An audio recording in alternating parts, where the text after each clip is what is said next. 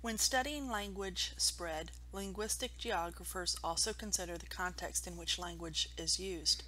For example, in a given place, one language may be used at home, another in school, and still another in business.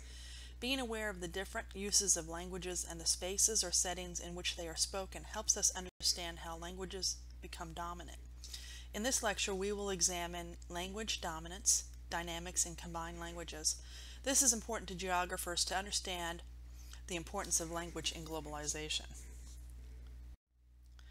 Linguistic dominance does not automatically equal the largest amount of speakers in a language, but economic and political power does, as is the case with English. Even though there are more Chinese-speaking people than English-speaking, English is still the dominant language, mainly because it is spread throughout the world. Chinese, on the other hand, is more concentrated in a smaller area.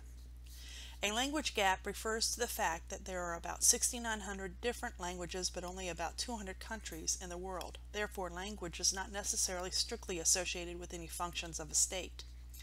There may be many languages spoken in just one country, yet none of them or just one of them may be its official language.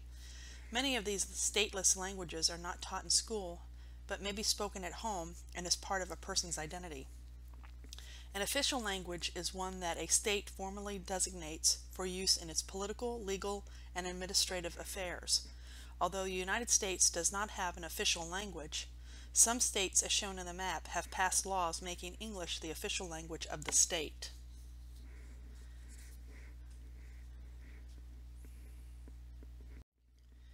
Languages change over time and from one place to another. Often these changes utilize loan words, which are words that originate in one language and are incorporated into the vocabulary of another language.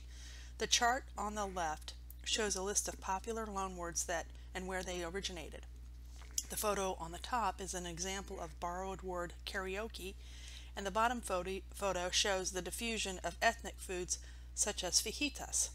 These both are prime examples of linguistic borrowing. When people who speak different languages come into contact and need to communicate, they might create a pidgin language. This process of creating a common language by people who do not share one is known as pidginization.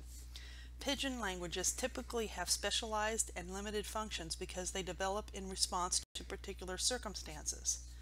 Pidgin languages are usually not a first language a person learns. However, a Creole language, which develops from a pidgin language, is usually taught as the first language.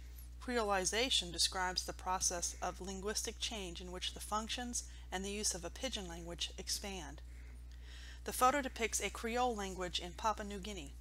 The sign reads, "Work on road, all cars must stop when you see the red sign." The name Papua New Guinea's Creole language is Tok Pisin, literally talk pidgin, a reflection of the language pidgin origins.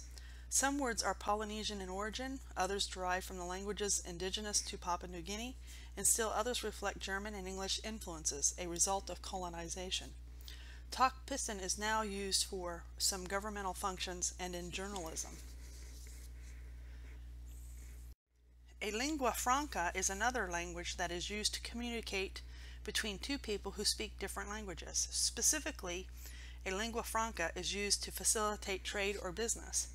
There are a few lingua francas used today, but many believe that English has become a global lingua franca. English is already used in communication at sea, in air, and in the areas of science, medicine, technology, and international business by everyone.